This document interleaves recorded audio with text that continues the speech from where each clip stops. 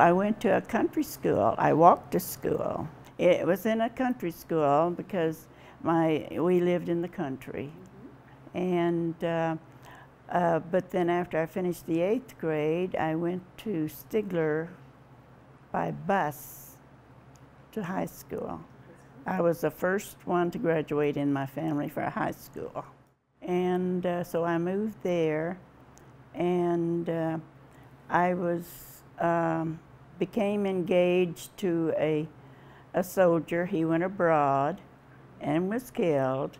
So from there, in World War II, I was sort of lost as to what to do. So a girlfriend and I joined the WACs. I was in there 18 months. They gave me, and that was toward the end of the war. So I was in the WACs for 18 months. I did a lot of accounting, clerical work, and whatever. And they gave us a chance to either go abroad or get discharged. So I became discharged. That gave me the privilege of 2 years in business college. So I went to business college, and then I started working after that. And then I met my first husband. But as I said, I was married to him for 30 years. And then in 1980, I remarried because he died in '76. I remarried to a Harry Scherer, which was my present husband. I was married to him for 31 years. So he was recently widowed. He had 4 children. 3 were in college when we got married. I did some work in the vicinity, maybe $1 an hour or something like that, you know. But then I had an aunt and uncle that moved to Tulsa. And I don't know, my family didn't want me to be overly exposed to Native Americans. They never wanted me to, you know, they thought I'd advance faster. Well, I don't know. I think they wanted me, they'd realized that you advance faster as a Caucasian. And that was one of the reasons, because there's times, yes, I would be discriminated against. And how so? Just oh, maybe you weren't chosen to do a certain thing, or, you know.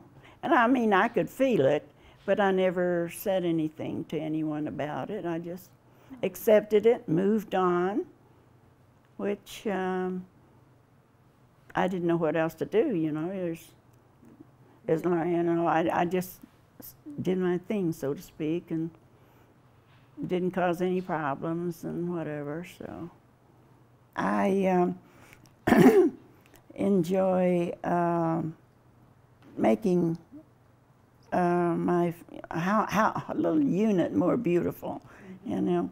When I was 81, I put all the brick around my patio and everything. It's when I first moved here.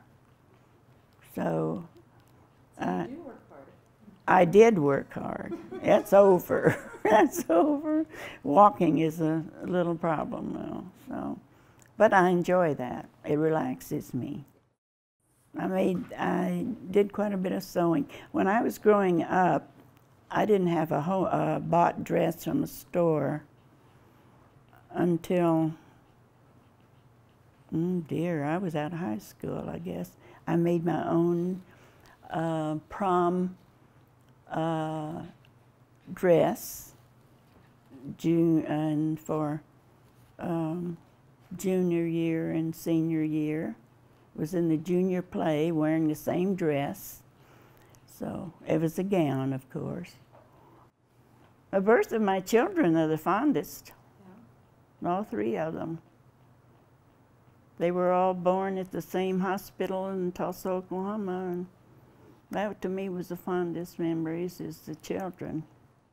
a family reunion at my grandfather's house, and there was a lot of people there, maybe 60 or so.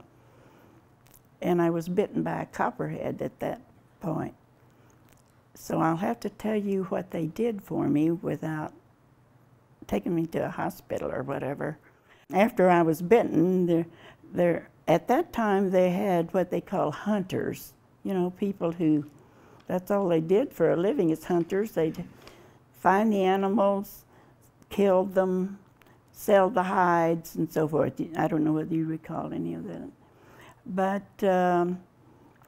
this hunter, after I was bitten, this hunter killed a snake. And at the meantime, my aunt had tied a tourniquet up here. So you got bit on the leg?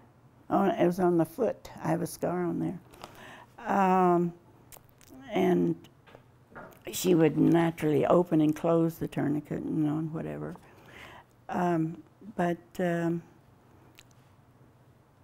This hunter slit the snake open in his tummy and put it on my foot. I said, they said, what is that for? They said to draw out the poison. So they called the doctor, you know, then they made house calls then. And he came, he says, I can't do anything else. So I'm frightened of snakes. I would say so. Very. It worked. It worked. Apparently, being a hunter, they had to have something to, you know, protect their lives and whatever.